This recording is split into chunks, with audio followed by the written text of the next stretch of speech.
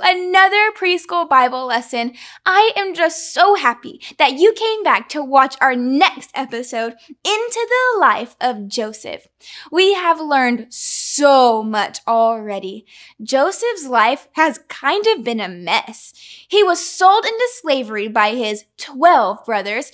Then he was thrown into jail. And now in our story, the ruler of Egypt has made him a leader in his kingdom. Though Joseph went through a lot of really hard times, God always helped him. When Joseph asked God to tell him what Pharaoh's dream meant, this is what God said. God told Joseph that there would be 7 years of abundance in Egypt, and then there would be 7 years of famine. During the 7 years of abundance, Egypt would have plenty of food to eat and water to drink and everything they could ever need. But after that, there would be 7 years of famine that would follow. There will not be enough food, not enough water, and they will even be low on money.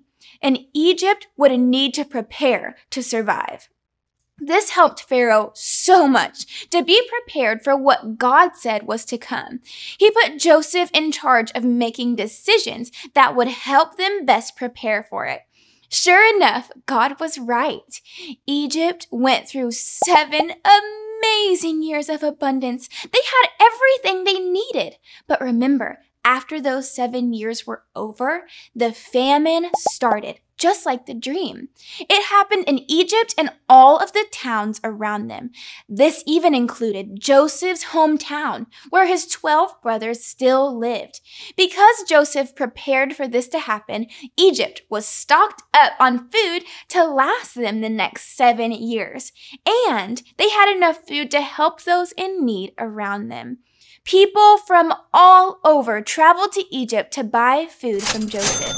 And it just so happened that one of those groups of people who came to see Joseph was his older brothers who sold him into slavery. Now, they were in need of Joseph's help and had no idea that he was alive and in Egypt. When they saw Joseph, they did not recognize him, but Joseph recognized them. Joseph didn't tell him who he was. He acted like he didn't even know them and even decided to scare them. He noticed that not all of the brothers were there when they came to buy food. The youngest sibling, named Benjamin, had stayed back in their hometown. Joseph told his brothers that every one of them needed to be there in Egypt in order to buy some food from him. And then he put them in jail for 3 days. Oh my goodness. On the 3rd day, he let them out to go get the youngest brother, Benjamin, and return back to Egypt to buy some food. When the brothers got back from their hometown with their youngest sibling, Benjamin, Joseph decided to play just one more prank on them. What do you think Joseph has in store next? Is he ever going to tell his brothers who he really is? What is going to happen? Well, I cannot wait to tell you exactly how this story ends whenever we come back next week. Now, that's the end of our story today, but not the end of our video. Are you ready to learn today's memory verse? It comes from Hebrews 13, verse 6, and it sounds like this. The Lord is my helper. Who shall I fear?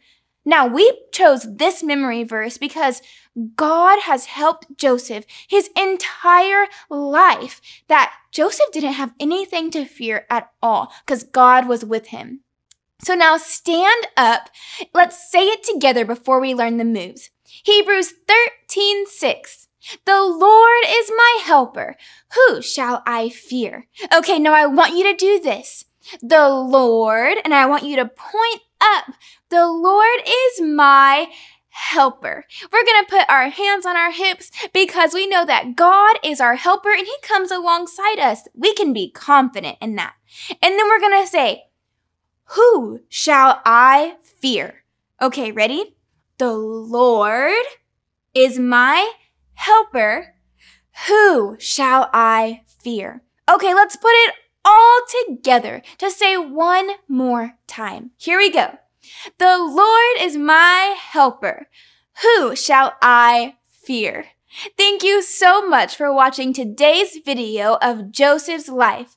Don't forget to come back next week to find out what Joseph has in store for his last prank on his brothers. It's going to be so good, you don't want to miss it. So have a great week, and I will see you next time.